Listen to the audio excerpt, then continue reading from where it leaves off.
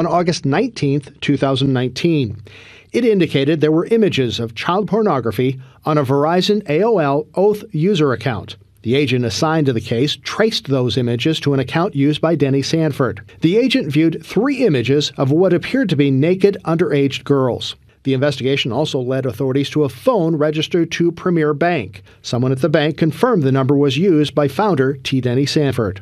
Another affidavit says the agent also got access to an email address and found 6 more images of nude prepubescent girls sent by a Samsung Galaxy phone. Investigators filed the affidavits to gather more information from Verizon and Midco to better determine whether Sanford had been the one to download the images or if his phone had been hacked, as his attorney at the time, Marty Jackley, had claimed.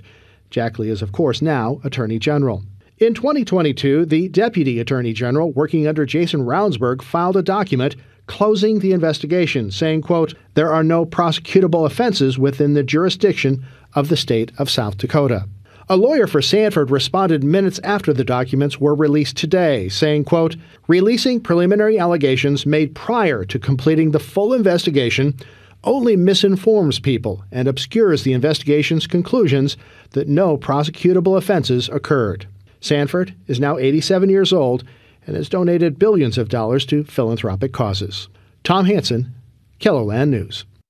If you are interested in seeing the court documents released today, we've posted them with this story on KELOLAND.com.